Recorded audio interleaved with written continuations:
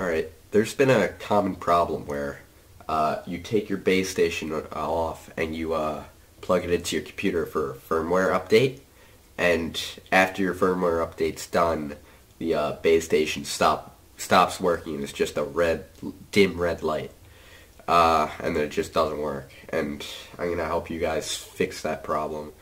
First thing you're going to need to do is to go to Steam and go to SteamVR, right click it, go to Properties, and go to Local Files, and then go to Browse Local Files. And then after you do that, this should pop up. You want to go to Tools, and you want to go to Lighthouse, Firmware, Lighthouse TX, Archive, HTC 2.0. And then you're going to have a whole bunch of files here. And what you're going to need to do is get your base station and do the same thing you did with the update. Same thing you did to get the update. You plug your you get your USB and you plug that into your computer and plug that into the sensor. And then you get your power cord, plug that into the wall, and you hold the mode button, and then you plug in your power cord.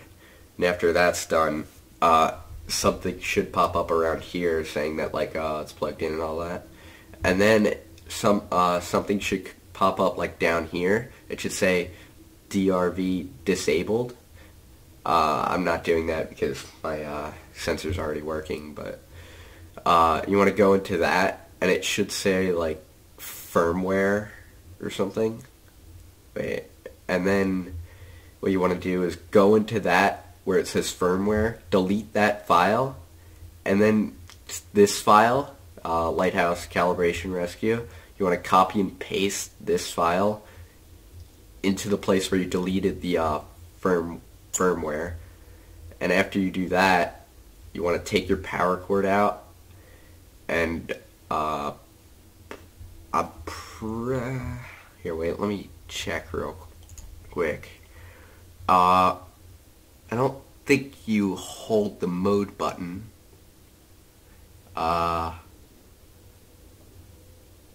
Yeah, don't hold the mode button. And yeah, CRP disabled. Alright, you don't want to hold the mode button when you're plugging it in. And then it should flash green, your sensor. And then what you did, after it flashes green, you want to take it out, and then you want to do the same thing you did with the firmware, and you want to plug the you want to take the same file, this file, and where you put the calibration rescue, where you copy and paste that, you want to delete that and put this in there too. And then you want to plug in your power cord.